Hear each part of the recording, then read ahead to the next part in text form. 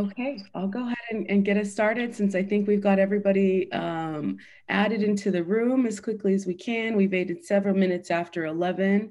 Hamakas Katsia'el, thank you for being with us this morning. In-person spaces and traditional Native American community spaces, we open a particular way. We have a culturally appropriate way that we try to ground folks into the space. So I invite you to take a few deep breaths with us.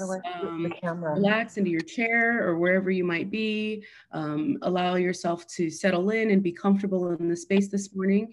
And we will go ahead and get started with an honor song, which is going to be sang by the Rose Creek Singers. The Rose Creek Singers are an all women's drum group from the Coeur d'Alene tribe.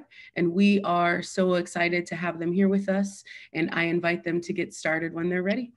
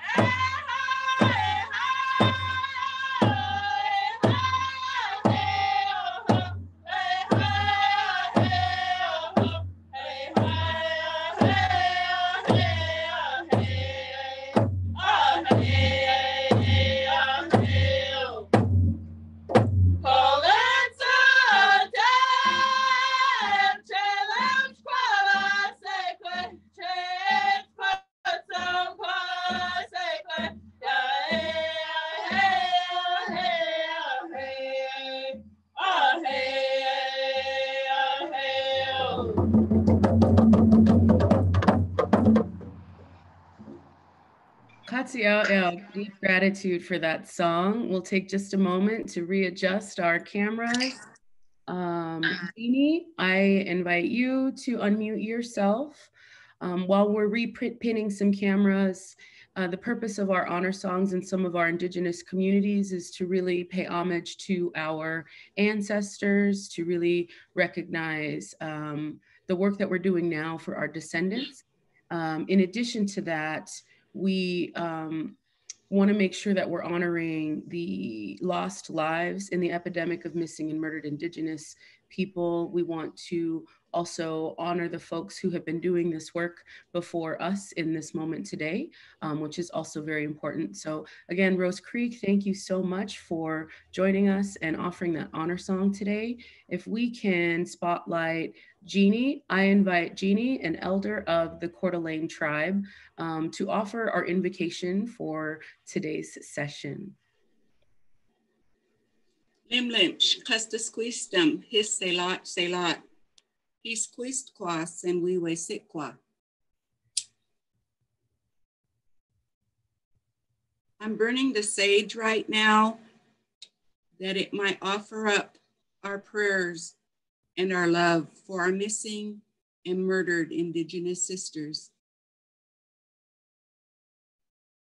And I offer this prayer for each and every one of those of our sisters, our daughters, our mothers, our grandmothers, for those that are kept in captivity, for those that have given their lives, that have now become elders and have crossed over, that they have crossed over to visit with their relatives, with the ancestors, and that now their soul, their heart is at peace. We ask for blessings upon our sisters that remain in captivity. We ask that you give them strength of heart, of mind, of body, to bless them, that they might be able to one day be set free. These are the prayers that we're asking for as we all join here together, one heart, one mind, that our prayers will reach out to the Creator, Kulin Sut and the Motkin.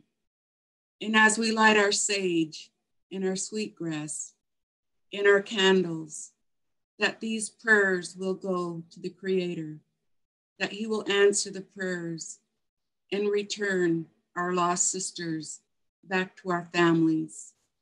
And we offer a special prayer for the families of the lost ones. We offer a special prayer for the families of those that have the missing daughters, sisters, mothers, grandmothers. We pray for the safe return of each and every one. And in doing this prayer, we are grateful for the union of each of those that are here at this conference, that we are all continue to be of one mind, one heart, and one body as we pray for our sisters. And as we're here, I ask my husband to offer a song in prayer for our sisters. Lem Limsh.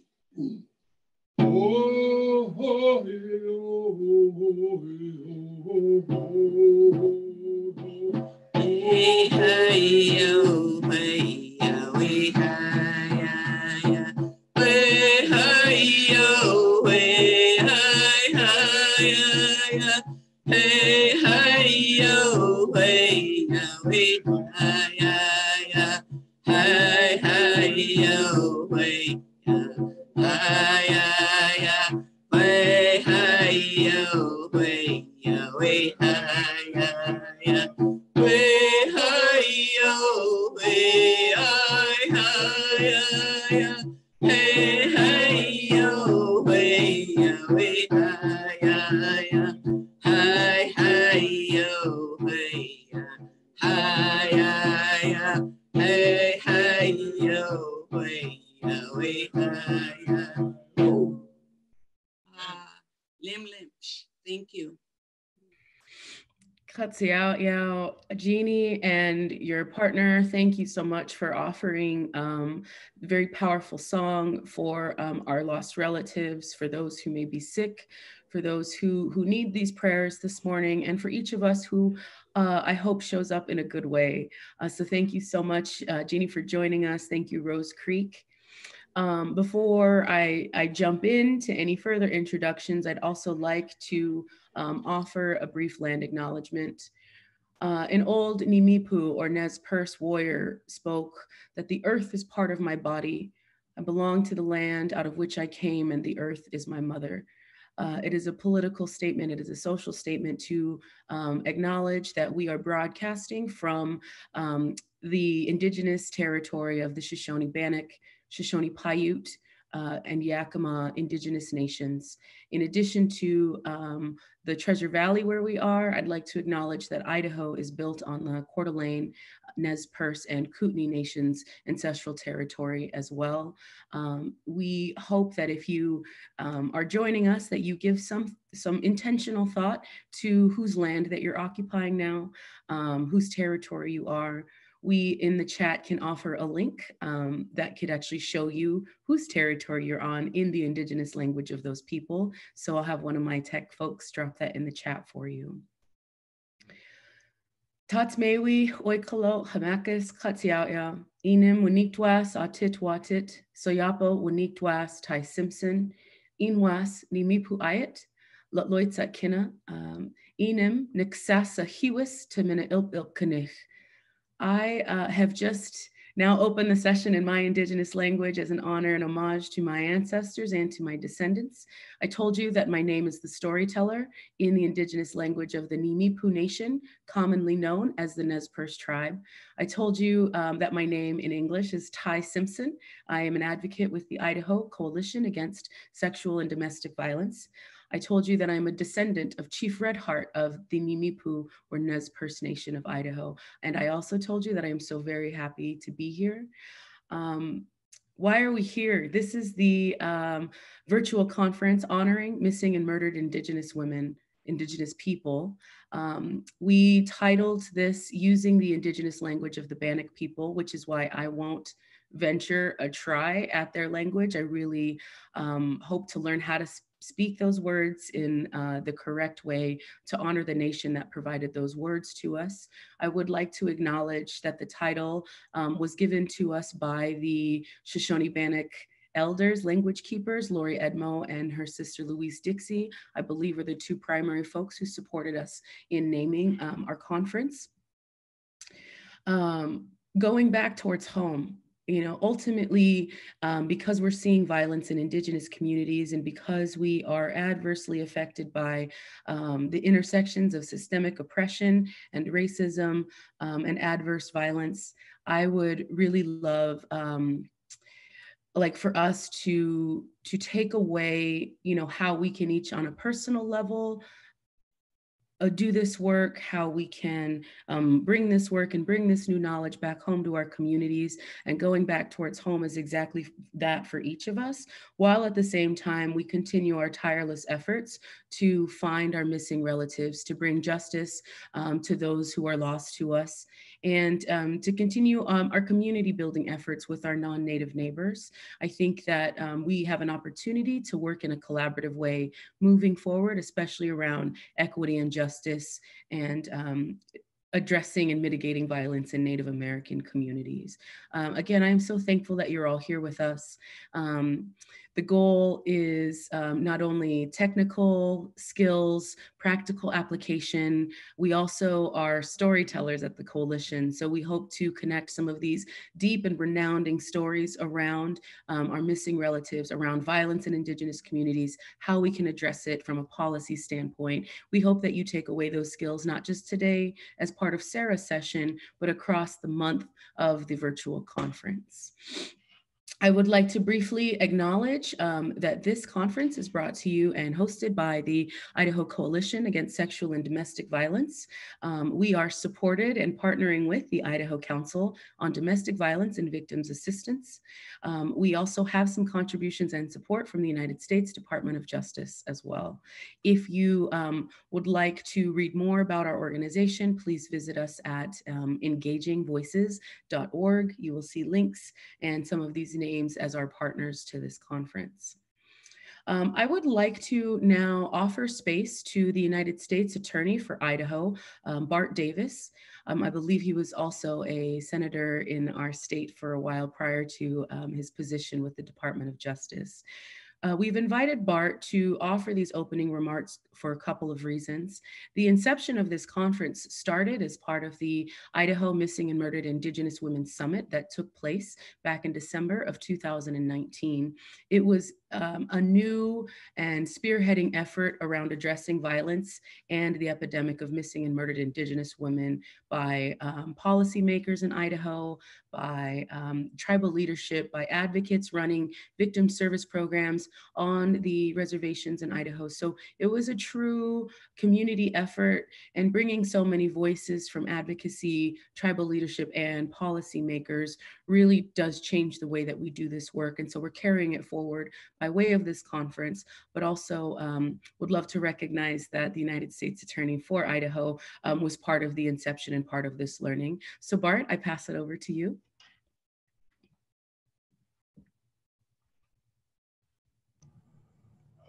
Thank you, Ty. Can you see me? I'm not looking to see me, but I don't know if the video is working. Is it? We see a screen, but not actually your face. All right, let's see. So if I go here and I go here, Do you have something covering your camera by chance? no, just my face. How's There that? we Oh, go. that's We a can little see better. you there. I had it was showing you the wallpaper behind me instead of showing me. Okay. In March, the Idaho legislature passed House Concurrent Resolution 33. It's an important expression recognizing May 5th as a day of awareness for missing and murdered Indigenous people, or MMIP. More importantly, the resolution calls on the governor, Department of Justice, FBI, Idaho State Police, Idaho's 5 federally recognized tribes, local law enforcement, the Idaho Council on Domestic Violence, the Idaho Coalition Against Sexual and Domestic Violence to make recommendations regarding missing or murdered Indigenous people for increased victim services, better coordination of information between governmental and non-governmental organizations, improved coordination among law enforcement, additional data needs, and public outreach. Now, I'm a storyteller too, but I want to read to you the last paragraph. Quote, "Be it further resolved that the legislature does hereby honor the lives of all missing and murdered Indigenous people and reaffirms its commitment to protecting the safety and well-being of all Idahoans, especially those most vulnerable." I understand that Tyrell Stevenson, on behalf of the Coeur d'Alene tribe, together with the review and input from each of Idaho's tribes, wrote this concurrent resolution. If you haven't read it, you should. When this concurrent resolution came before the State Affairs Committee for hearing, I decided to attend. I intended to just slip over to the Capitol and sit in the back of the committee room and watch the hearing unfold. You see, in my present position, I'm not supposed to be involved in legislative advocacy. I even told the chairwoman before that I was only going to attend and watch, not participate. Well, the hearing began and the resolution was ably presented. Then the chairwoman, Senator Patty Ann Lodge, called me forward to speak. I was surprised, but decided to share a few words. I didn't have prepared remarks, so I spoke from my heart. I recall saying then, and I re-emphasize now, that Indigenous women face alarming levels of violence, murder rates that are greater than 10 times the national average, homicide, that's the third leading cause of death between ages 10 and 24, and the fifth leading cause of death for those ages 25 to 34. And that the violence rate among Native men is 30% more likely than non-Hispanic white men.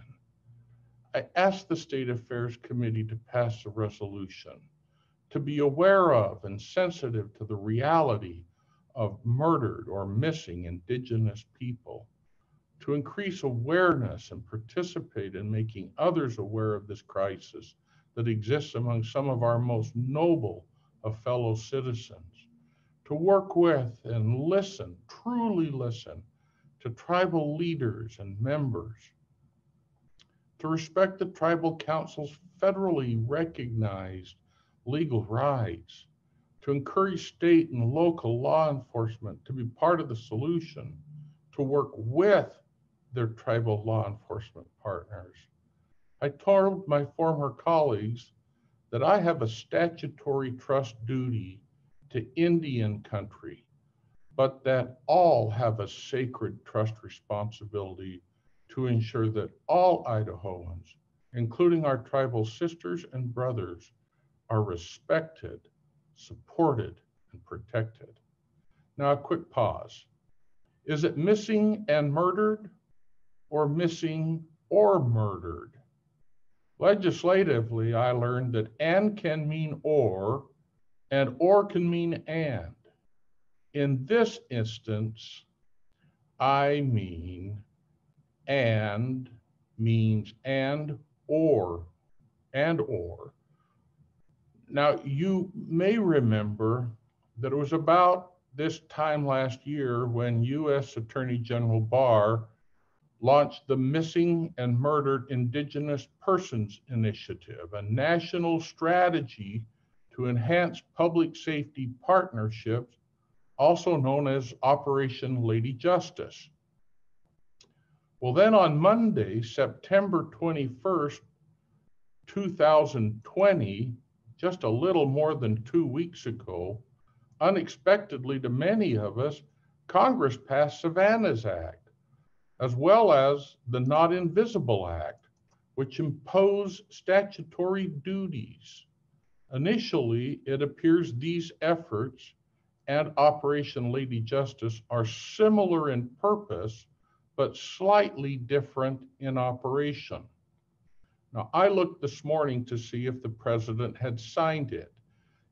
It's my understanding he intends to sign it, and based on the date of transmission, he has until either October 12th or 13th. But as of this morning, I couldn't find that he had signed those two bills. Well, Operation Lady Justice pushed a three-part strategy. Strategy one is coordinators. Initially, the department was to hire 11 MMIP coordinators in 11 states to serve all the United States attorneys in those states and other districts who request assistance. Although Idaho was not initially selected, our neighboring states of Montana and Oregon were. These coordinators were to work closely with federal, tribal, state, and local agencies to develop common protocols and procedures for responding to MMIP reports. Idaho's own Ernie Wayan from Boise is Montana's coordinator. Strategy 2 dealt with response protocols. Upon request of tribal, state, or local law enforcement, the FBI is to provide expert assistance and resources in MMIP cases. And the coordinators were to assist in developing these response protocols. The third strategy dealt with data and analysis. The department was to perform in-depth analysis of federally supported databases and analyze data collection practices to identify ways to improve missing person data and share the results with our partners. Data has been an issue. It shouldn't be the barrier to addressing the problem. Still, we must know what the data is and how the data is reported, collected, and updated. A little more on that in a moment. Well, progress was and is being made on these three strategies. However, the pandemic, in my opinion, quieted some of the listening sessions and important input. Now it appears, to me at least, Operation Lady Justice may need to be folded in to the purposes of Savannah's Act and the Not Invisible Act. These acts require similar action and, in addition, reports to Congress within 180 days. For instance, Savannah's Act requires the Justice Department to report MMIP statistics, develop guidelines for response, conduct outreach, provide law enforcement training on how agencies are to record tribal enrollment for victims in federal databases. Well, one of my important takeaways from last December's conference that was something that Ty had talked about, when she encouraged or helped me to understand that that cultural explanations that tribal data is often storied data or cultural data, and often animus-based historic relationships has been and is a barrier to providing data to non-Indigenous people. If so, I worry if the data will be fully reliable, or how Savannah's Act or strategy number 3 will take storied or cultural data into account. And I'm really hoping that people can help me better understand how that will happen. The Not Invisible Act is intended to complement Savannah's Act by requiring the Interior Department to coordinate efforts to reduce violence against Native Americans by requiring Interior to appoint an officer to, quote, coordinate prevention efforts, grants, and programs related to missing Indians and the murder and human trafficking of Indians, close quotes. Both my office and I strongly support the policy purposes of Operation Lady Justice, Savannah's Act, and the Not Invisible Act. We are committing resources to better understand our responsibilities and to be part of developing those guidelines. Nationally and in Idaho, the large majority of investigations and prosecutions on tribal lands are violent crimes. The most investigated: child sexual abuse, violent assaults, and adult sexual assaults, followed by homicide and other forms of child abuse, drug, and property crimes. While my office, working with law enforcement at all levels, is responsible for the investigation and prosecution of these cases, we all agree it would be better if these cases hadn't occurred at all. That's why the multidisciplinary approach is critically important on tribal lands. Incarceration alone does not cure the issues underlying violence. To vulnerable or perceived lesser valued voices, it doesn't matter why we help, it only matters that we help. When we do, lives are protected and hope is restored. As the U.S. Attorney for the District of Idaho, I lead a group of dedicated federal prosecutors who remain committed to address the important principles and policies of Operation Lady Justice, as well as the policies of Savannah's Act and the Not Invisible Act. Thank you so much for inviting me to participate. I look forward to hearing Sarah Deer's plenary remarks. Thank you, Ty. Oh, thank you so much. I appreciate having you. Thank you for your continued support of this work that we're doing in Idaho. We, will continue to do our best to build these partnerships. This is before I introduce our plenary, I do want to acknowledge something that we've touched on as we got started this morning.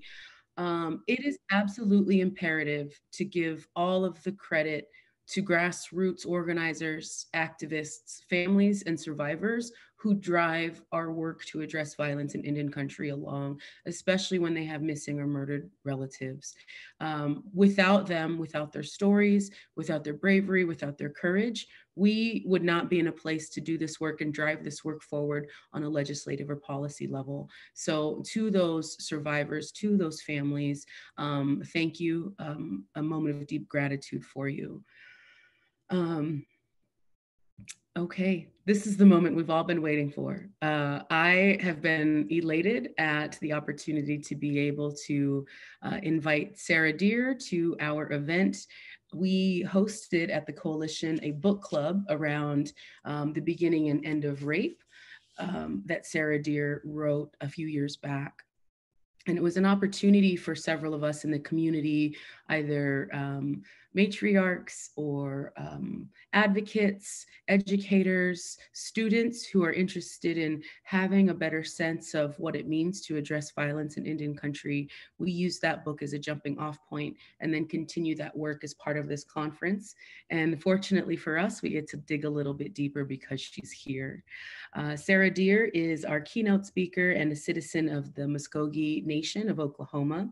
She's also a professor at the University of Kansas. Throughout her life, she is both a lawyer and an advocate. And her scholarship is particularly on the intersection of federal Indian law and victims' rights and using Indigenous feminist principles as a framework. If you have not already, the second chapter of The Beginning and End of Rape is called What She Say, It Be Law. And it's my favorite work about Indigenous feminism and how important matriarchy is to community building, law, governance for many tribal communities in the United States. So thank you, Sarah, for that chapter, for that book, and for your work. And please, everybody from your home, welcome Sarah Deer to the stage. Well, thank you very, very much. It is an honor to be here. I'm very excited about your series of events. If I weren't so busy, I would try to attend every single session. It's an incredibly powerful lineup, and I want to just give a big shout out to everyone who organized this event. I know it's not easy. Everything's gone online, and there's always going to be, challenges with everybody getting the tech right. And I know that there's been a tremendous amount of work put into this, and it's just an honor to be here. I'm going to share my screen. Let's see.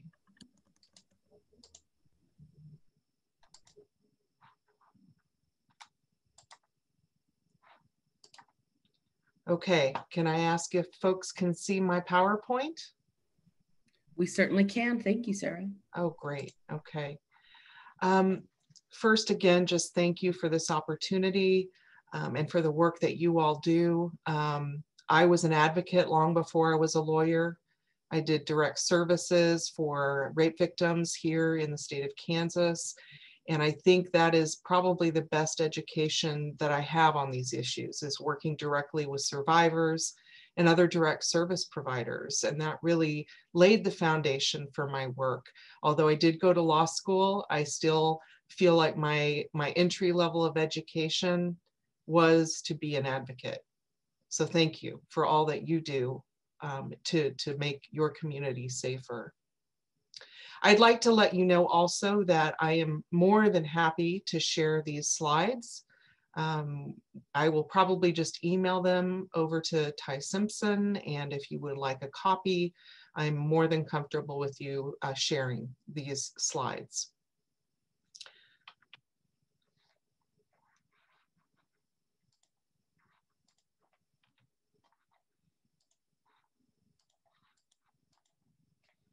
So I'm going to take you on a journey today. And the journey is the journey of Native women, but it's also sort of my journey as well, as going from an activist to an attorney and back to an activist. And so some of the material that I'm going to be sharing with you is difficult material, but I try to always balance that difficult material with inspirational material. And so I would just ask that you stay on this roller coaster with me, and hopefully you'll learn some new things, and I will be thrilled to take questions at the end. So please do save those questions or type them into the chat or the question and answer section, and I will have time to engage with all of you. So thank you. We have to begin, well, we have to begin in some ways with what we know. It's always a little fraught to share statistics, because statistics, while they definitely help us understand the scope of the problem that we're facing, we also have to acknowledge that numbers can be very dehumanizing. And that is why I will continue through my presentation raising the voices of very real Native women who really are they're not statistics. We're human beings. And so while we do have to know as much as we can about this problem, I do want to make sure that I center the humanity in the crisis that we face. So I'll begin with this data. And this is the most recent official data from the United States Department of Justice. This is a free report that you can download. It was released in May of 2016, and the name of the report is Violence Against American Indian and Alaska Native Women and Men. So I'm going to share with you just a little bit about what we know from this report. So this is a table that comes directly from the report. I screenshotted it, as you can see. And this is the difficult information. So if we look over here with anytime lifetime violence, we see here that according to this victimization study, over 84% of Native women will experience some form of violence in their lifetime. And then the second bar here, I want to show you, this is the rate of sexual violence. So again, we see a significant rate of sexual violence in the lives of Native women. And so we do know that this kind of violence has a long-lasting effect on the lives of people who've experienced it. But we also know that included in these numbers are people who have survived and people who are thriving. So we always have to remember that.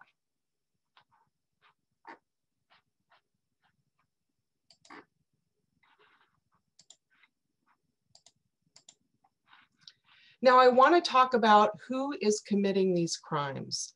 This is difficult data because it's national in scope, and it may not reflect the reality of a particular region or a particular tribe.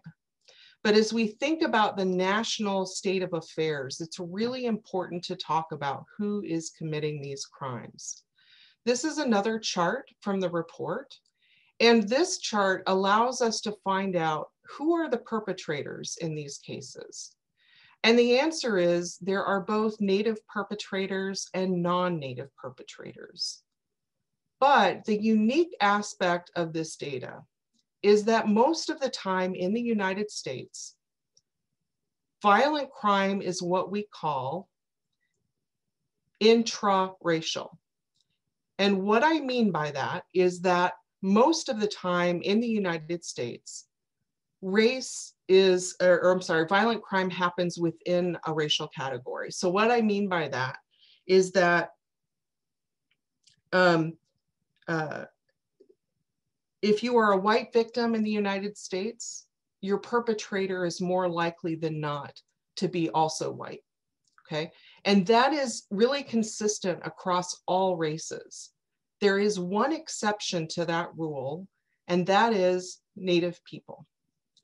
So most of the people who responded to this study reported that they had had at least one perpetrator who was non-Native. Okay? So that's reflected here in this top chart. Over 97% of Native women reported that they have had at least one perpetrator who was not Native. So extremely high rate of interracial crime, and very high rate for men as well. Now, this is not to say that Native people do not commit crimes like this. Absolutely, that happens as well. And that's represented here in the bottom two bars, where it talks about perpetrators who are also Native. So we struggle with this data, and I will get back to this data later on in my presentation. Now, one of the things that is not covered in the 2016 report is the violence against our Two-Spirit or LGBTQ plus Native relatives. So we don't have national data on that question of the rate of violence perpetrated against our Two-Spirit relatives. We have some smaller studies that look at these issues. And right now, what we know is that there are very high rates of violence being perpetrated against Two-Spirit people, including very high rates of childhood sexual abuse, as well as sexual and physical assault. And then this data point down at the very bottom, in one study in 2017, over 84% of Two-Spirit people reported experiencing bias-related victimization, also known as hate crimes. So we know that we are struggling with extremely high rates of violence, and I have set forth in my career to try to understand why. So in order to understand why, we have to go back to the roots. We have to go back to where this crisis began. Because if we don't know where this crisis began, it becomes very, very difficult to figure out solutions. And one of the things that, again, is challenging about sharing this information is that every single tribal nation, and there are over 570 federally recognized tribes in the United States, and each is unique. And so it's not advisable to sort of generalize, but for the purposes of time, that's what I'm going to do. So please keep in mind that not all tribes are the same, not all the histories are the same, and we need to be mindful of that as we understand this problem. But based on the research that I've done, been going on 25 years now studying this issue, there are some common themes that we find in the time before contact, right? So tribal nations always had legal systems. Tribal nations always had challenges. And so one of the things that I like to do is think about how we used to do things. And what I've discovered is that most of the time, traditionally in our cultures, we had systems that were very victim-centric. So that means that the victim, rather than the defendant, is really the question in a legal proceeding. How do we support a victim to come forward and receive the justice they deserve? And that's a principle that I think still carries through for many of our tribal nations. We always had laws that prohibited domestic violence and sexual assault. But many times we also had systems that respected and held up women in our communities as being strong and central parts of our society. So patriarchy, in the way we think of patriarchy that came from Europe, is not consistent with many of the life ways of Native people. So I start there so we can begin to understand how it is that violence became so common in our culture. When I was just a law student 25 years ago, I had the opportunity to take Indian law. Now, I'm someone who did not grow up on a reservation. I grew up in Wichita, Kansas, which is, I guess, urban for Kansas. And in that world, I was not someone that encountered challenges with jurisdiction. I didn't know much about it. And so when I got to law school and had the opportunity to take Indian law for the first time, I was flabbergasted by the challenge that we face. And I decided to write my law school paper on my own people, the Muscogee people, who are now in Oklahoma. And I wanted to understand how my people, the Creek people or Muscogee people, had responded to gender-based violence. So I began my research and I discovered the journals and letters of William Bartram. Now, William Bartram was kind of an eccentric character. You see his picture here on the slide. Are we doing okay with tech? Yes, everything seems to be working as it should. All right. Sorry, I just saw someone pop in. I thought I might need an adjustment, so I apologize. So what I discovered was that William Bartram was a white man, Quaker, who lived among my people, the Muscogee people, as well as the Cherokee people in what is now the southeastern part of the United States, primarily Georgia and Alabama. And he lived among us. He was an artist and a botanist. And so he spent a great deal of time cataloging and drawing different plant and animal life in this part of the continent. And he wrote a lot. He wrote lots of journals and lots of letters. And one of the things that he had discovered was that he saw very little evidence of any kind of gender-based violence. In fact, in this passage, he talks about the fact that he not only did not see domestic violence, but he also didn't see people speaking disrespectfully about and to women. And this is something he remarks on several different times in his writings, right? So this got me very excited and a sense of inspiration about my own heritage and my own people. And so this got me excited about exploring more about this issue. So I continued my research, and I learned that the Creek people, the Muscogee people, were one of the earliest nations to write down laws in English, right? Most of the time, our laws were transmitted orally. And in fact, my people did not have a written language until the 1840s. So when our people passed laws, they had to be written down in English. And I discovered that, again, the Creek Nation was one of the earliest to do this. And I read these laws that were written down in 1824 and came across this sexual assault law that was scribed by men in the Creek Nation. Now, one of the things that's fascinating about assimilation is that there are still sometimes clues and glimpses as to what our lives might have been like before. And in assimilation, there was a great deal of pressure put on the Creek people to become Christian, to adopt white culture, and to become Christians. And so there was a great deal of effort to sort of assimilate. But somehow this law still managed to make the page. And so you can see here why I'm so compelled by this.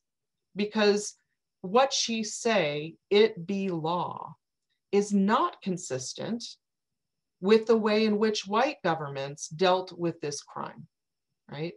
It was considered in many ways early on, again, laws coming over from England, that women were property of men under the law, right?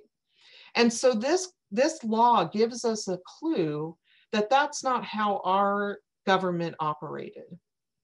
Women were not property of men. And so what this law tells me is that there was still a system in place that centered a victim of sexual violence in the aftermath, gave her agency, gave her a voice.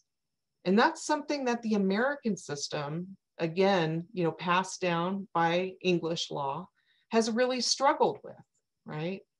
And I know that most of you who are advocates know what I mean by that, right? The system is not always set up to protect the victim.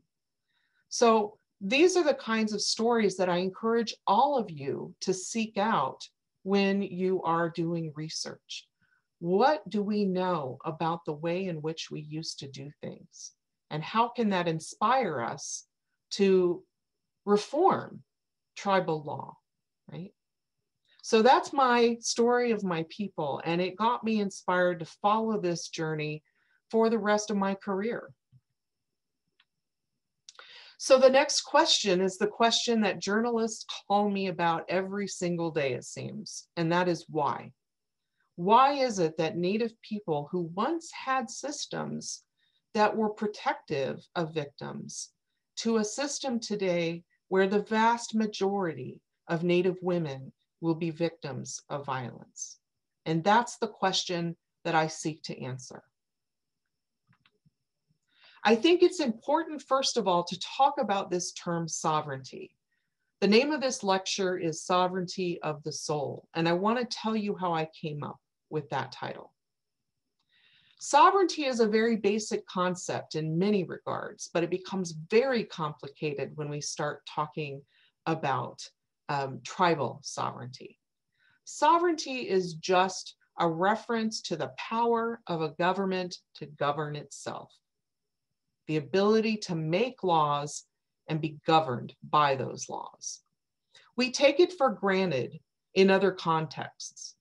So for example, today I sit and come to you from the state of Kansas, which is a sovereign state. And all that means is that the state of Kansas has the ability to make laws and be governed by those laws, right? So fairly straightforward, but we usually don't really think about it. It's sort of taken for granted. But in the case of tribal nations, as we'll see, the question of sovereignty becomes more complicated. So hold on to that thought as we go through the rest of the presentation today. When I started thinking about the question of sovereignty and the question of violence, one of the things that occurred to me is an idea that we all should be sovereign in and of ourselves. And by that, I mean that we should, as human beings, be able to make decisions about what happens to us, our bodies, and our lives. And what happens in the aftermath of crime like sexual violence is that there's a sense among many survivors that our own sovereignty, if you will, has been violated, that it's been disrespected, that somebody else decided to make decisions about our bodies and our lives. And that's a violation of our own internal sovereignty.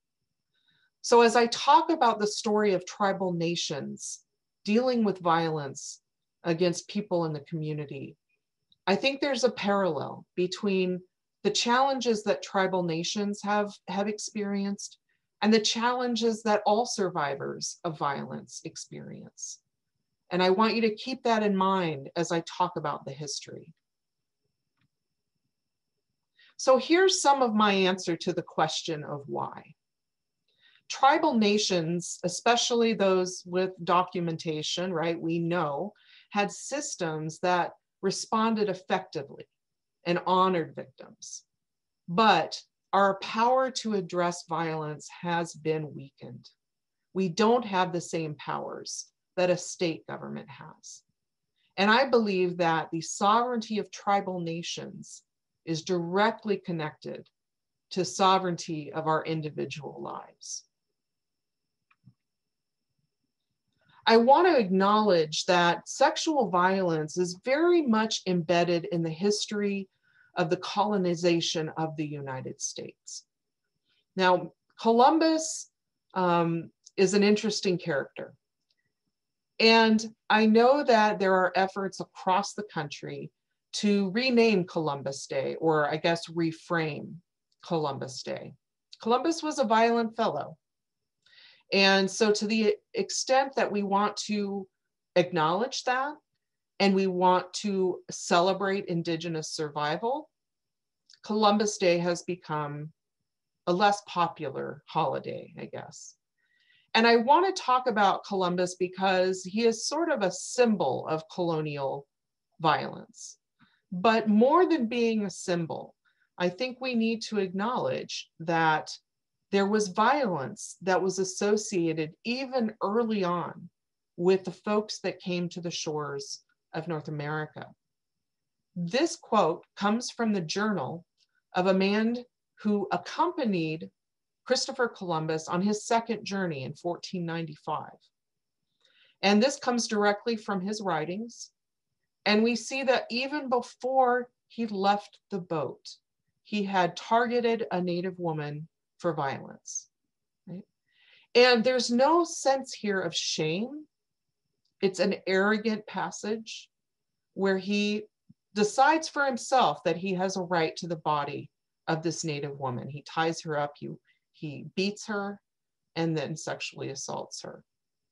So when we talk about Columbus as a symbol, we also have to talk about the literal history as well. So sexual assault was a tool that many Europeans who came to this continent used to subdue the native population. So we have to acknowledge that history if we're going to be honest about the origins of our crisis. The next part of my journey talks about federal policy towards Native people. So I have sort of two prongs to my discussion. One is the policies that were undertaken by the federal government, and the other is the actual laws and cases that address this crisis. So I'm starting out with the policy of removal. Most people have heard of the Trail of Tears. It's associated very closely with the Cherokee experience. Right? So many people have heard of the Cherokee Trail of Tears, and that was a time period in which the federal government decided that in order to deal with the encroaching settlement, particularly again in Alabama and Georgia, that Native people need to be moved away from that land. It was a valuable, valuable land for farmers and agriculturalists. So Native people were moved against their will to Indian Territory, which is now the state of Oklahoma. And these journeys were very, very difficult journeys. Oftentimes we lost elders and small children and babies on this forced march. This all happened in the 1830s. And it wasn't just the Cherokee Nation. It was many different nations, including my own, the Muscogee Creek people. We call our experience the road of suffering, but it was very similar to the Cherokee experience. Now, what does this have to do with sexual assault? Well, one of the tragedies of this time period, in addition to losing thousands of our loved ones, was the experience of sexual violence.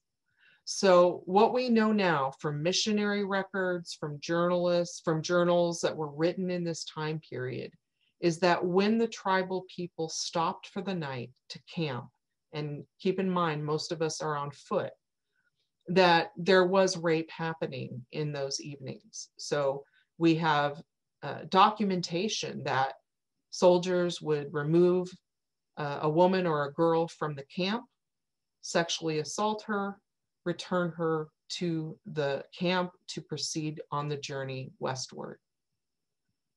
And this happens systemically.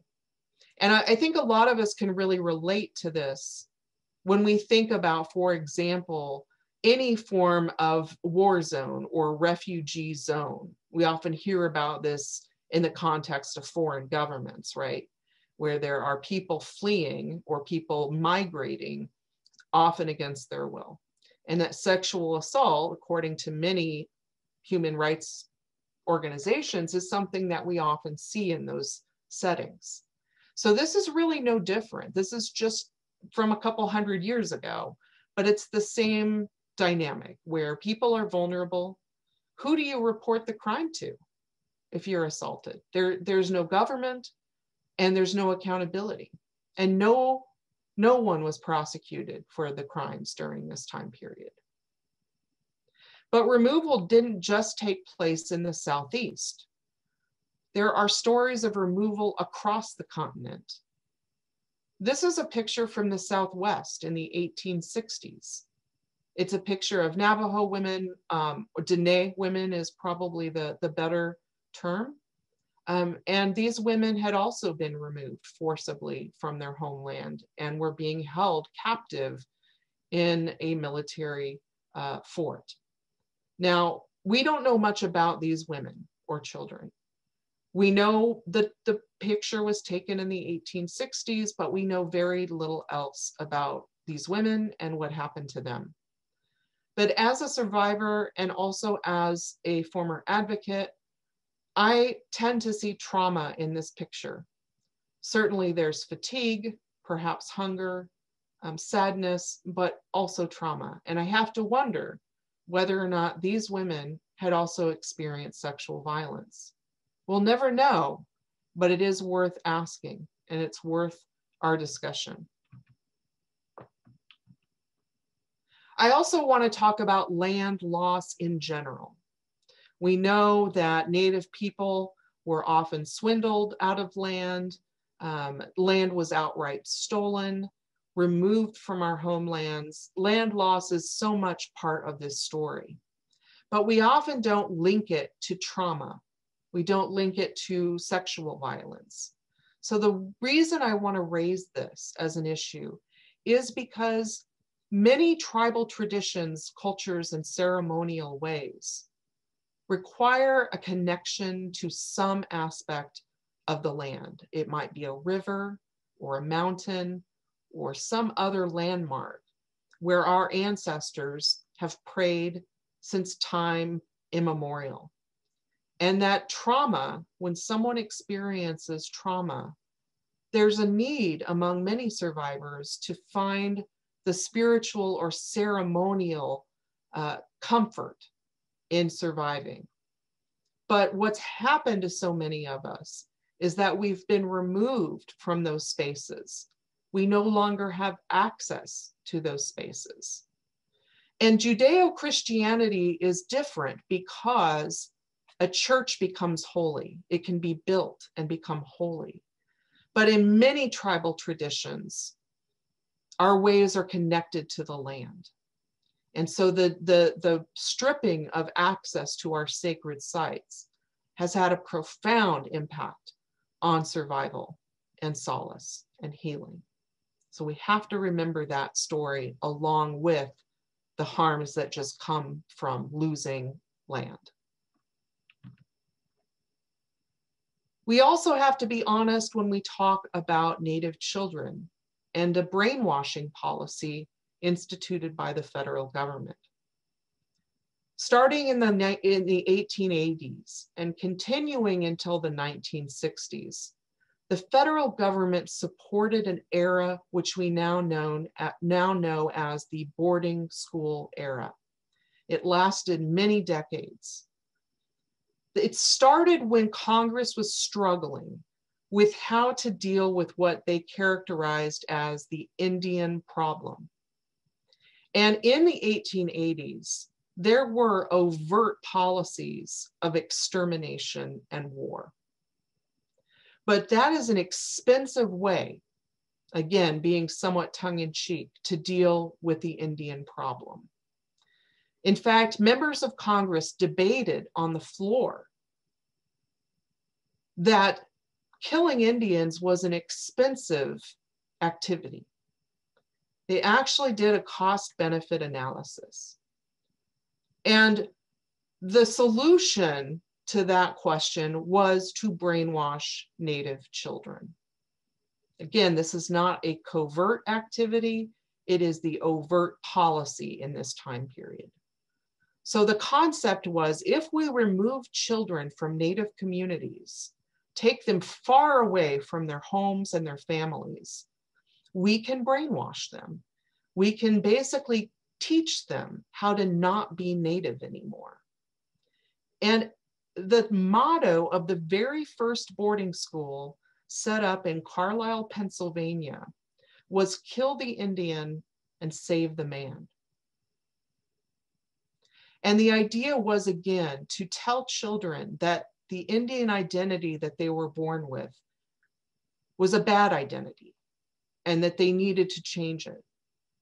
And so these children were taken far away from their homelands and not allowed to practice traditional spiritual ways, certainly not allowed to speak their language. And in fact, put in uniforms and treated as a sort of military academy. This is the exact same group of children, just a few months later. So I'll show you that again. These are Apache children that were rounded up to be taken to boarding schools. And you can see here who took the picture, because many times the military was involved in the capture of children to take to boarding schools. So the exact same group of children just a few months later. So we know a lot now about what's going on in this picture because survivors of boarding school are still alive today. Remember, this extended into the 1960s. So these children were not given a choice. Their parents were not given a choice. This was expected. Now, we know that these children suffered from loss of identity and the pressure to abandon all of their ways that they were raised with. But now we know more that sexual violence was oftentimes a part of their experience. We know now, for example, that there were certain Catholic leaders, Catholic priests who committed crimes against children. There's been many lawsuits about it. And a very similar dynamic here, that many of these children were punished physically and sexually. And when we think about the extent of this time period, many, many hundreds and thousands of Native children experienced this time period. And so if we want to be honest about how rape became so common among our people, we have to be honest about this time period as well. Now, many survivors of boarding schools have reported that they suffered tremendous PTSD from being in these schools and that they didn't learn to parent. They were raised by an institution, and a harsh one at that, where they were punished pretty regularly for being Indian. So when we talk about the history and the legacy of sexual violence, we have to be honest about this time period.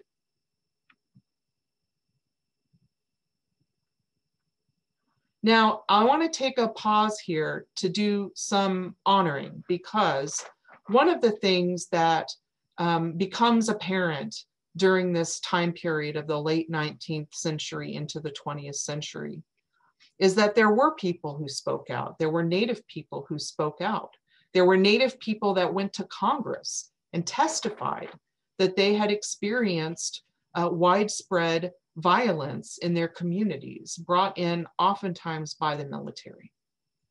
Sarah Winnemucca is one of those many Native people who spoke out in this time period. Sarah Winnemucca was a Paiute woman. She was very well educated. She spoke about 5 languages that we know of. And she was somebody who came to the East Coast to seek help from people who would have sympathy for the plight of her people. She actually had one-on-one opportunities to talk to the President of the United States when she was traveling the East Coast. And she would often talk about gender-based violence in her efforts to raise awareness. She was a well-known lecturer. She oftentimes would attract different sympathetic white folks to come and hear her speak. So she would often bill herself as a princess, an Indian princess, not because there was monarchy in her people's world, but because that made people want to come and hear her speak. The other thing about Miss Winnemucca is that she was the first Native woman in the United States to write a book and get it published. And today that book is still available. It is in public domain, which is code for free. You can find it online. And it's called Life Among the Paiutes. So in this book, she goes through a lot of the trauma that her people have experienced. But what's so brave about the book is that she also talks about sexual violence. And if you think about this time period in the United States, you know that Sarah Winnemucca and other women were struggling to articulate these challenges. And it really wasn't even safe for white women to come forward and talk about these kinds of crimes. And so here we have a Native woman who is articulating this sexual violence as part of the trauma that her people were experiencing. So it wasn't a passive, we were not passive recipients of this behavior. We did a lot of work to try to address these crimes in the best ways that we knew how. So Sarah Winnemucca's book is an important text in the history of the rape crisis movement in the United States.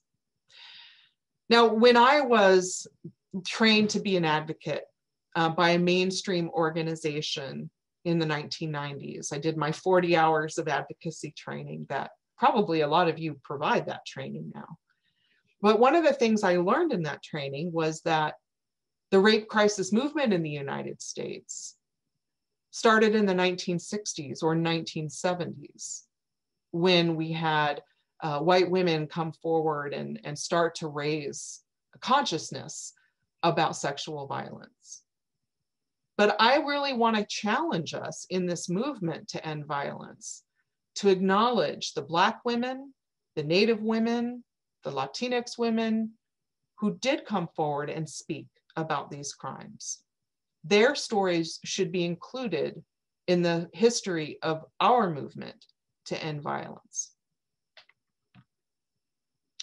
Now I want to shift gears, and I want to talk about sovereignty again. And I want to talk about laws that have made it more difficult for tribal nations to respond to crimes like domestic violence, sexual assault, and dating violence.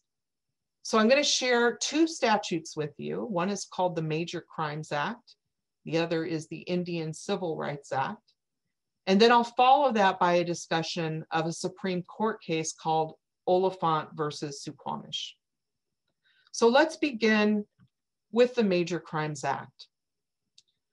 Now, the Major Crimes Act is still good law today, still on the books, still enforced every day, usually by our friends in the United States Attorney's offices.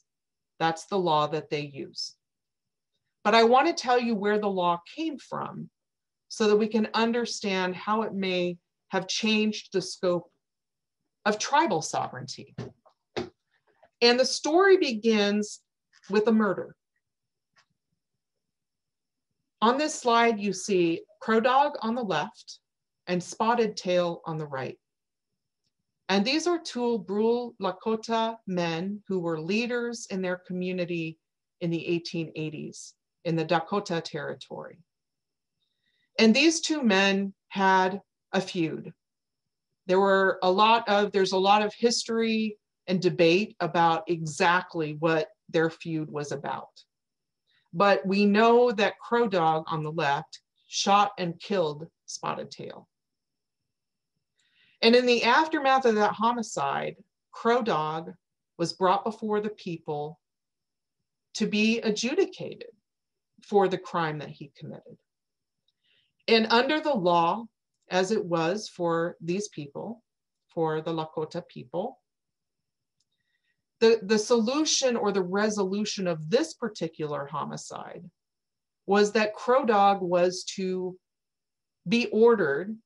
ordered to take care of Spotted Tail's extended family. So he became someone who was burdened with the obligation to make sure that Spotted Tail's family was provided with all of the material goods that they would need to survive. And that was the solution to that homicide. But Crow Dog was not a very friendly Indian from the white perspective. Crow Dog and Spotted Tail probably argued somewhat about the best way to deal with the encroaching settlement and the white settlers. And Crow Dog was considered to be less friendly than Spotted Tail. So the white community in this area, as well as the federal officials who are named Indian agents, were really outraged by what they saw as a slap on the wrist. They felt that Crow Dog was a renegade and that he should be executed for his crime against Spotted Tail. And so that's exactly what they did. The federal officials filed criminal charges against Crow Dog, and he was ultimately sentenced to death. But Crow Dog had a very good legal argument that he took all the way to the US Supreme Court in 1883. He and his lawyers argued that the federal government had no authority in this case because they were essentially a foreign government. It'd be sort of like if France came to Kansas and decided to arrest and prosecute. It doesn't make any sense. And the Lakota people had treaties that bounded the reservation and said, this is the Indian land. So Crow Dog argued that he should not be held accountable in white courts because the white courts should have no authority on the Indian reservation. Now, surprisingly, a lot of people are shocked by this. He won that case. The Supreme Court sided with him and said, yes, we may not like the outcome here. Yes, we may think that the Indian people have a less civilized system, but he's right. There's nothing that allows a foreign government, the federal government, to have authority over this crime. And so Crow Dog was not executed and in fact returned to this community. But that led to more outrage, again, from federal officials and from the white community who said, this is not acceptable. We need to be able to prosecute men like Crow Dog in federal court. And just 2 years after the Supreme Court case, Congress passed the Major Crimes Act. Again, this is the law that is relied on today on most Indian reservations in the lower 48. And what this law did was Congress simply just said in a law that we, from here on out, will have authority over serious crimes on Indian reservations. So they basically said, there's no law that allows us to do it, according to the Supreme Court. So let's pass that law. And it was a unilateral approach. Tribal nations certainly did not ask for this law. The tribal nations were not consulted about this law, but it essentially allows the federal government authority on Indian reservations. And this is still the law that's used today to prosecute serious crimes in the federal government. Okay? So what's important to remember about this law and the origin of it is that it is used today to protect our Indian communities. So a homicide, a child sexual abuse case, a trafficking case can end up in federal court. But keep in mind that the origin of the law was to punish a bad Indian, Crow Dog. That was the reason this law was passed. It wasn't passed in a sense of we need to do more for victims. It was passed in a sense of we need to punish the bad. So today this law still exists. And in many nations across the country, tribal nations have very positive relationships with federal partners, including assistant US attorneys, the FBI, and the like. But it hasn't always been easy. It hasn't always been smooth.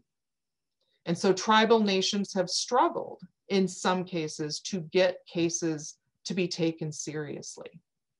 We're on our way, but there's still challenges. And the other thing that happens when you pass a federal law like this is, do tribes still have the authority? Did the Major Crimes Act strip the tribes of the sovereign right to prosecute serious crimes? No, it did not. I think that's what Congress meant to do. I think in 1885, Congress said, we're going to replace whatever the system is that tribal nations have, and we're going to simply add in its place federal jurisdiction. But in fact, Congress didn't quite do that. And so today, even though you do have federal authority over these serious crimes committed by Indians, tribes also retain this authority in a technical sense. There are tribal nations that prosecute rape and prosecute homicide, and they are partners or concurrent with our federal government. So it's what we call concurrent jurisdiction. Jurisdiction at the same time. The federal government may have authority over a crime, and the tribal government may have authority over that same crime. So it's important to remember that tribal nations still retain the authority, in a technical sense, to prosecute these crimes. Next, I want to move to the Indian Civil Rights Act of 1968. Now, the Indian Civil Rights Act is a very interesting law. It sounds like a great law. Everybody wants civil rights. And in the 1960s, Congress passed numerous laws aimed at addressing the civil liberties of people of color.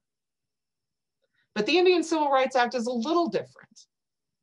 The Indian Civil Rights Act is sort of another unilateral piece of legislation passed by Congress without really any tribal input. And it does a number of things. It requires tribal nations to comply with the US constitutional language from the Bill of Rights, puts some burden on tribal courts that didn't exist before. But from the violent crime perspective, I want to focus on the sentencing cap that originated with the Indian Civil Rights Act. So initially, when it was passed in 1968, what the Indian Civil Rights Act says is that at the time, the maximum penalty that a tribe could impose for any crime would be a 6-month jail sentence and or a $500 fine. And that would apply no matter which crime the tribe was prosecuting. So imagine, if you will, a tribal nation seeking to respond to a serious crime like homicide, kidnapping, rape, child sexual abuse, that the maximum penalty that can be imposed by a tribal judge is 6 months. Doesn't seem like enough time for a serious crime like that. Now, later in the 1980s, Congress increased that power to 1 year or a $5,000 fine. So pretty limiting, especially when you think about felonies, right? So imagine a survivor who's trying to make the very difficult decision about whether to come forward and tell what happened. And knowing that even if everything goes right, and even if the tribe is able to convict, the maximum penalty is 1 year. For many survivors, this does not feel safe. This does not feel like a system that's going to protect the community from someone who has done something horrible. So from my perspective, I believe that the Indian Civil Rights Act limitation on punishment should be changed. It should be altered to allow tribes to have a sentence that matches the crime. I'll say more about this in a few minutes. The final aspect of federal Indian law that I want to share with you today is a Supreme Court case from 1978 called Oliphant versus Suquamish. The Suquamish tribe is a smaller tribe in Washington state. And in the 1970s, they had an incident involving 2 white men who lived and worked on the reservation. Mr. Oliphant was one of the defendants, and there were 2 men actually in this case, but Oliphant is the one that we know the case by. Mr. Oliphant and his co-defendant were arrested by the Suquamish tribal police for a series of crimes committed when they were really being drunk and disorderly. One of the defendants actually punched a tribal police officer in the face. And the other defendant led police on a short but very high-speed chase that thankfully ended in property damage and no injuries. So the Suquamish Nation, because the crimes were committed on their reservation, filed criminal charges and proceeded to prosecute these 2 men. Oliphant's argument was, I should not be held accountable in tribal court. I'm not Suquamish. I don't vote for Suquamish leaders, and I don't sit on Suquamish juries. Therefore, it's unfair for me to be held accountable by the tribal court. Now imagine making, again, this argument in any other context. So for example, I'm in Kansas. Let's say I travel to Idaho and I commit a robbery in a liquor store, something like that. And then I brought before the judge and I say to the judge in Idaho, I don't vote in Idaho and I don't sit on Idaho juries. Therefore, you should not be able to prosecute me. It really sounds ludicrous in any other context.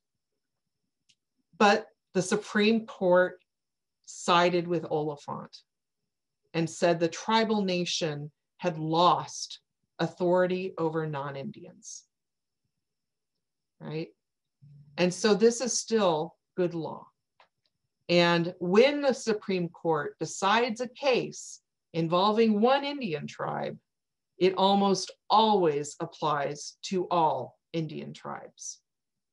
So today, it doesn't matter what the non-native person does on a reservation. The tribal government will not have authority to prosecute that crime. They must depend on the federal officials, or in some cases with certain tribes, it could be state officials, to prosecute these types of crimes. Now recall the statistics that I showed you at the very beginning of this lecture that show that most Native people in the United States report that they have had at least one non-Native perpetrator. Is that the fault of Oliphant? Is that because non-Indian offenders cannot be held accountable in tribal court? You know, we'll really never know for sure, and here's why. We don't have crime data from 1977. So we don't know how many non-Indians were perpetrating crimes against Indians before 1978. We don't have that data. It doesn't exist. So it's not accurate to say that Oliphant is the reason for those discrepancies in the criminal justice data. But what we do know is that many tribal police officers have talked about the fact that non-Indians, especially predatory criminals, career criminals, know about this case. And they may be attracted to Indian country as a location where they could get away with a crime. Now, keep in mind, again, it's not a literal vacuum, because the US attorney's offices or state prosecutors do have authority to prosecute non-natives. But I do think we have to be thoughtful about why the statistics are the way they are and why we need to restore authority to tribal nations so that they can take appropriate action when someone is victimized. So by the end of the 20th century, tribal nations are struggling to respond to crime. First, due to Oliphant, we're only able to prosecute other Native people, that we have a significant limitation on the sentencing authority, and that tribes are poor. Most tribal nations struggle with providing basic governmental services due to poverty. There are certainly exceptions to that. There are a handful of tribes that are wealthy, but by and large, tribes struggle. A criminal justice system, by the way, is a very expensive government activity. It requires the expenditure of a lot of money to run a comprehensive criminal justice system. So tribes are often completely dependent on federal grant programs to sustain their criminal justice system. Now, I'll just put a bookmark here. Maybe this is something we can discuss in the Q&A. But tribal nations still have some unique status in that they may be able to create systems of accountability that differ from the Western law and order system. So, for example, rather than sentencing to jail, a tribal nation could create a therapeutic intervention system that doesn't lock people up and never bring them back, but is designed to rehabilitate and to bring healing to the community. So Western law and order is something we talk a lot about right now in our culture. And some people will critique it as being overly harsh, overly targeted to people of color. But tribal nations, although our sentencing limitation exists, the Indian Civil Rights Act does not limit other kinds of sanctions, like community service or public apologies or other kinds of sort of ways of resolving disputes in the community. So keep your eye on that. Now I'm getting to the part of the presentation that I love the best, because I want to share with you what Native women have been able to do to address all of the problems that I've been describing. So I'll begin with the Tribal Law and Order Act, which was signed by President Obama in July, just 10 years ago. Now, this was a law that many Native people, advocates, tribal leaders, survivors came together to articulate some of the challenges that tribal nations have been experiencing with crime. This law does a lot of different things. It requires federal prosecutors to release data on an annual basis about the crimes that they prosecute and the crimes that they don't. But I want to focus on one aspect of the law, and that is the Indian Civil Rights Act limitation to 1 year incarceration. The Tribal Law and Order Act changes that. The Tribal Law and Order Act now allows tribes the option of sentencing a perpetrator to up to 9 years. Okay. 3 years per offense, stacked to 9. So now tribal nations do have another tool in their toolbox. A little bit lengthier sentence, still limited, but more than a year. And I have to tell you, it was a fight. It was not an easy fight. We had to keep going back to educate lawmakers about the crises that we experience. But it was signed into law. And today, tribal nations have that option with a stronger sentencing power that's affiliated with it. So one victory down, still a long way to go, right? So we kept working. Again, myself, other advocates, coalitions, lots of people working on this issue. And we were able to get the Violence Against Women Act reauthorized in 2013. Now, the very exciting section of the Violence Against Women Act of 2013 was a start of chipping away at the rule established in Oliphant. What this law does is it allows tribal nations the option, not the requirement, because it's an option, to prosecute non-Indians for the first time since 1978. It is a limited expansion of jurisdiction. It only applies to domestic violence and violations of a protection order. What we were able to articulate to lawmakers was that many Native people living on reservations today are married to non-Indians, and our domestic violence rate is through the roof. And what we want, Congress, as Native women and tribal leaders, is we want the power to do something about that.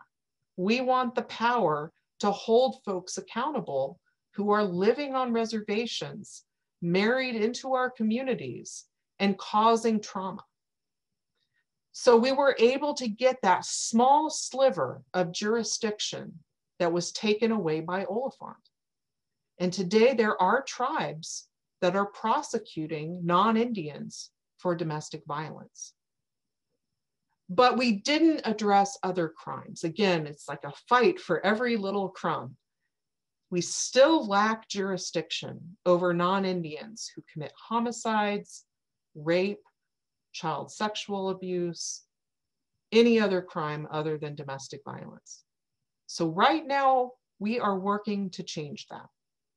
And there is a version of the Violence Against Women Act currently sitting in the Senate that would expand this power to include sexual assault, child sex abuse, sex trafficking, and would allow tribes to prosecute non-Indians who commit those kinds of acts. So we're waiting and hoping that Congress will pass that law and that the president will sign it. The other crime, by the way, that would be covered by the new version is assault on a tribal police officer, because we've had issues with that in some of our communities.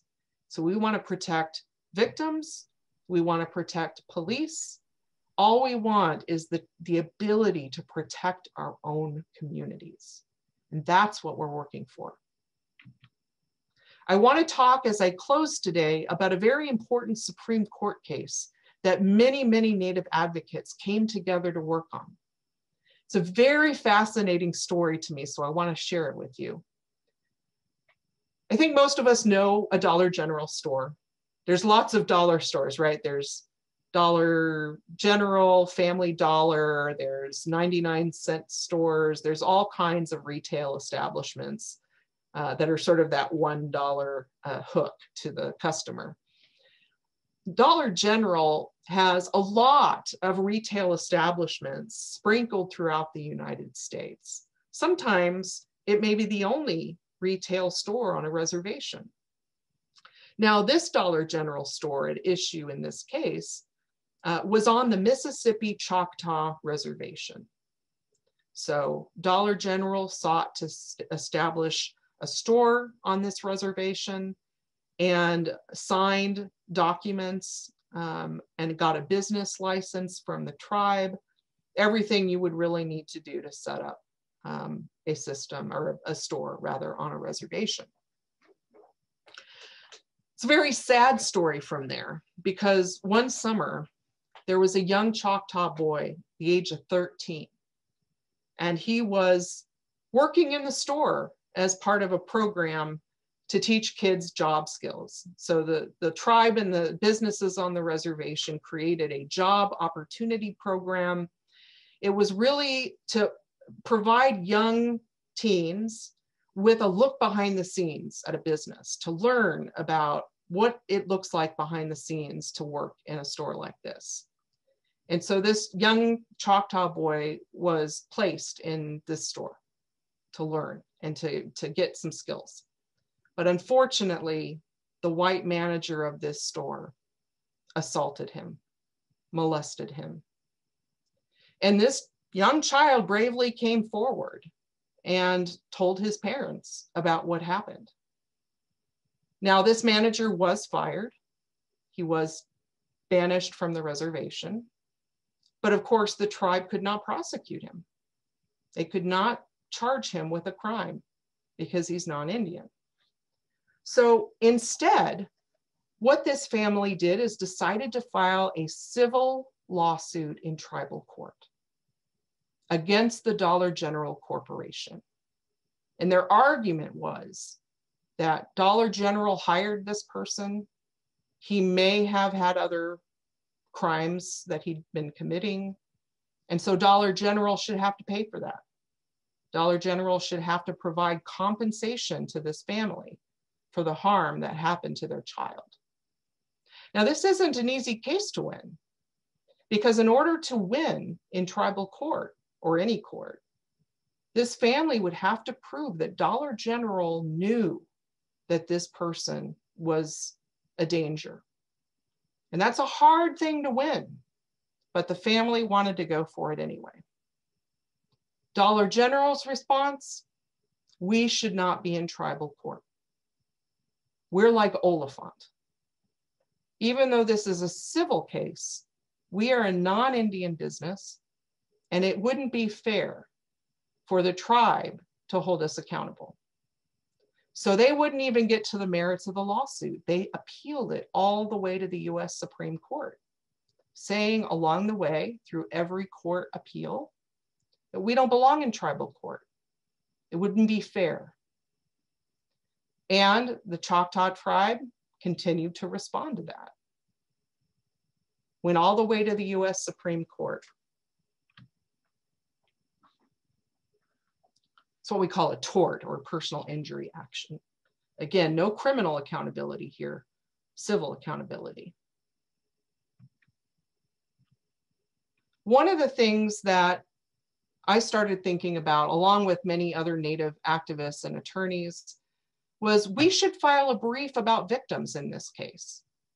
Because sort of the victim fell off the page a little bit as the case became appealed to different courts. It was the Choctaw tribe against Dollar General. That was the fight. And so the victim no longer was really part of this story. And we decided that the court should have a chance to hear the voices of Native people who had been victimized by non-Indians. So we decided to file what's called an amicus brief. We're not actually party to the case, but we have something to say about it that we think will help the court make its decision.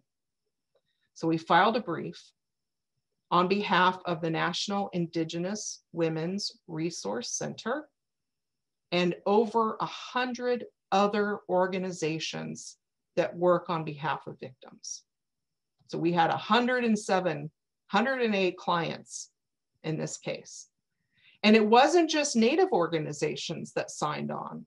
We had a number of non-Native organizations that understood what was at stake and decided to side with our efforts. So within this brief, this is a picture of the cover, and you have to format everything in a very specific way and have it printed in a very specific way. But this is the cover of that brief. And what we said in our brief is, we already lost criminal jurisdiction over non-Indians. We can't lose civil jurisdiction too, because it will hurt victims and it will limit the options that victims have to find some form of justice in tribal court. So we filed the brief, and then when the case was heard in front of the US Supreme Court, we showed up. I went inside to listen to the arguments, and there were many, many Native activists that had a vigil outside the US Supreme Court to raise awareness, to stake a claim, to say we're here. And you have to remember, and all of you know this, that most of the time, Native people don't report. So the vast majority of crimes against Native people are never reported and never prosecuted. There's a lot of good reasons for that. There's a lot of reasons that people do not report. But this was a day of justice for many victims, because even though maybe their case wasn't prosecuted, they had the opportunity to speak out for justice for someone else, for this child who was now in his 20s, by the way. It takes a very long time for these cases to reach the court. So we sat outside, we raised awareness, and it was a very healing, wonderful day. It was one of those beautiful days in December. It was, jacket weather, but it was a beautiful day. And it was such a privilege to be part of this moment. So I'm sure you're all wondering if we won the case. It was a tie vote. If you'll remember, we had a justice named Antonin Scalia, and Mr. Scalia passed away in his sleep after this case was argued in February. So the court is left with 8 justices. And it was a tie vote. We were 1 vote away from losing this civil power. But because the tribe had won in the lower court, the case then could proceed. The lower court is the winner in a tie vote. So that case was a victory in some ways, although it didn't set national precedent because it was never decided by the Supreme Court. So this gave us some hope that our stories in these briefs would begin to make a difference. And so we started filing these kinds of briefs in other Supreme Court cases, just to make sure that the justices on the court kept in mind the trauma that victims experience when their cases don't go forward. And in all of the other cases where we have filed briefs, we have won. And we're going to continue in this effort to raise awareness about Indian reservation crime in the Supreme Court. So that's my story of going from a law student all the way to the Supreme Court. And it has been an honor. I want to share with you the voice of Joy Harjo, who is also Muscogee. She is the current and first Native Poet Laureate in the United States. And when I have hard days that we all have in this work, I turn to her poetry because it is so healing. She has this wonderful poem called the Fear Poem. She talks about that fear cannot take over us. So I want to share that with you. I did write a book called The Beginning and End of Rape, which goes into a lot more detail about all of the issues I've been discussing. And here is my contact information, my email, my website, and my Twitter handle. Again, thank you for this tremendous honor, and thank you for the work that you do. You are saving lives, and you are not thanked enough. So, Mado. Kamakas Katsiya Sarah, so like deep thanks and gratitude for your time with us. There's so much in there that is both affirming and valuable for a lot of us as educators and advocates and policymakers. I hope you all feel like you took something meaningful away and even added to your own, scope of knowledge that you have. So thank you so much for being here. Thankfully, we have about 10 minutes left. So in those 10 minutes, I want to address a couple of great questions that came through in the chat. In your opinion, Sarah, do you think that the Senate is dragging their feet with reauthorizing VAWA because they don't want us to have more jurisdictional and sovereignty power? And are they afraid of losing power? Yes. So the Violence Against Women Act that has the provisions that I and many people are supporting to enhance or expand or return, probably would be better, the authority to take action in any case, no matter who commits it. So that version passed the House. So it has passed the House. And then we have sort of a battle in the Senate. There's a Democrat version of VAWA and there's a Republican version of VAWA. And it has become bipartisan, or it's become a partisan issue, unfortunately. VAWA was originally passed in 1994 as a bipartisan bill.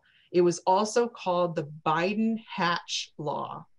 And if you think about, Joe Biden and Orrin Hatch, very different political opinions and approaches, they were on the same page with the original Violence Against Women Act. But unfortunately now, because I think we are asking for more, we're kind of in a stalemate. So there's a Democratic version of VAWA, which includes this expansion or return of tribal authority. And there's a Republican version of the bill, a Senate version of the bill that doesn't do those things. And so that's where we're stuck right now. And I do think, just from my experience, being on the Hill and talking to lawmakers, is that I think there's still a level of ignorance that I see about tribal courts and tribal justice. And I think people are scared of what they don't know. I think that might be part of it. If you've never been to a tribe or seen a tribal courtroom, you might have some stereotypes or something along those lines. And so we're just trying to continue to educate and trying to make sure that lawmakers know that tribal courts are courts and deserve the authority that any other court has. So that's where we are right now. Thank you for asking that. I think that's a phenomenal question. And actually the application that we have in Idaho is the legislation that was successfully passed in March that Bart Davis addressed and that we are building on was presented and, sort of spearheaded by Republican representatives in the Idaho legislature. So it was interesting to see the way that that came about. And I think that there's a parallel here too that we can draw between sovereignty, jurisdiction, and also the level of economic influence tribes have in Idaho.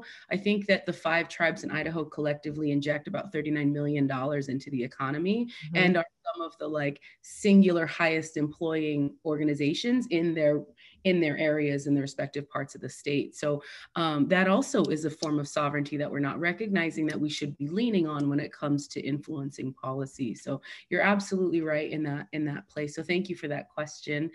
There was an additional question that actually is sort of near and dear to my heart about transformative justice.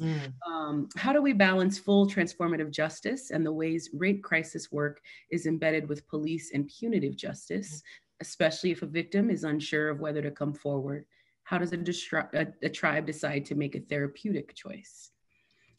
Oh my gosh, this is a hard question. And I'm working on it. I've got an article out that I started trying to think through this issue. If you go to my webpage, sarahdeer.com, I've posted all of my articles and analysis for free. You can just go to my website and download anything like that. But I struggle with this, to be very honest. I think you just kind of have to tell how you're wired. But when I first went to law school, I wanted to be a sex crimes prosecutor. That's why I went to law school. And so there's still that. And even though I never ended up doing that, I ended up doing lots of other things. But still somewhere in my brain is sort of hardwired that the way we always should be dealing with violence is locking folks up and punishing. And it's challenging to think about other ways of responding to violence. I get nervous about being too soft on violent crime. That's just, again, the way my head works. And, we've all seen those really, really violent offenders who you have to wonder, is there a way for them to change, especially when folks have a lot of different victims? Yeah. So I struggle with this.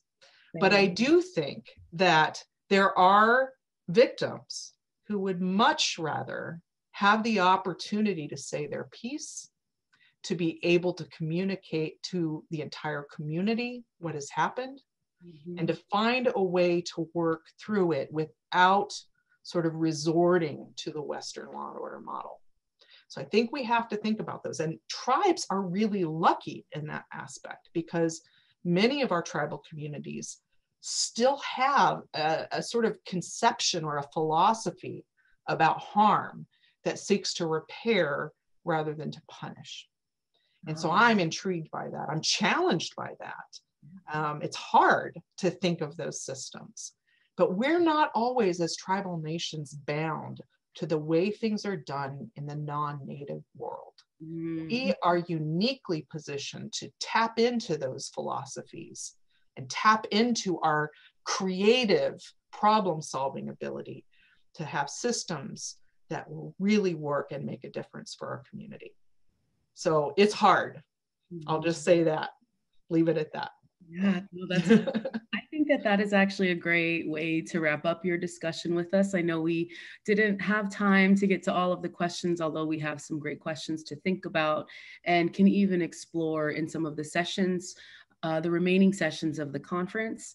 Again, Sarah, thank you so much for coming to join us. sarahdeer.com, the book lists on Google, anything you do to continue to engage. We will collect resources in your slide deck and send those out to participants so they have a follow-up there as well. Just a couple of things for tomorrow. We will see you all at 11 a.m. Mountain Standard Time for Lenny Hayes, who addresses violence against the Indigenous women and the unique needs for healing spaces and community conversations around violence, men who choose to use violence or men adversely impacted by sexual and domestic violence as well. So you all are absolutely in for a treat with Letty, who's not only funny and dynamic, but very thought-provoking. And I am absolutely, excited for the rest of the month. Sarah, again, thanks for coming. For the rest of you, thanks for joining us. Hamakis Klatsiao. We will see you tomorrow morning. I will also really quickly again post in the chat the live program with live links if you didn't have it in your email. Stay tuned, reach out if you have questions. But again, thank you all. It was good to have you. That is all.